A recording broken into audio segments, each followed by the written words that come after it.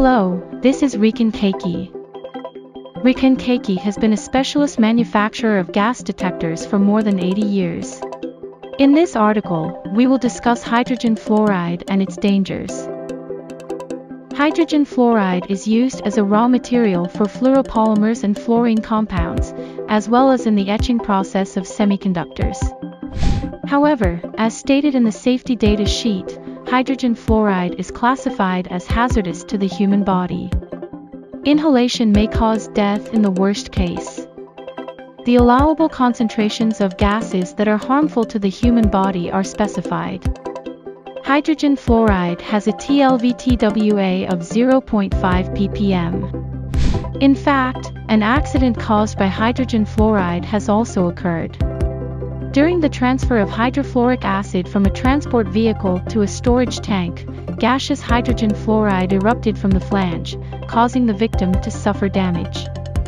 In other cases, hydrogen fluoride leaked from corroded pipes during the appropriation of manufactured hydrogen fluoride to container tanks, and the workers developed hydrogen fluoride poisoning.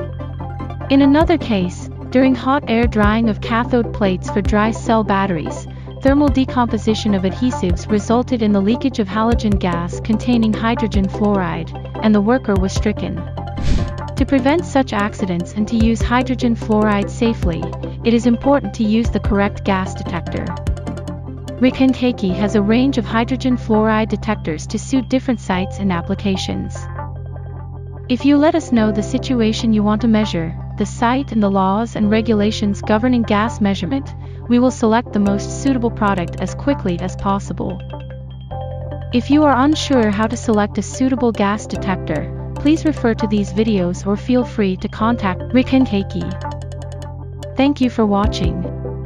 If you found this video helpful, please like, share and subscribe to our channel. We will see you in the next video.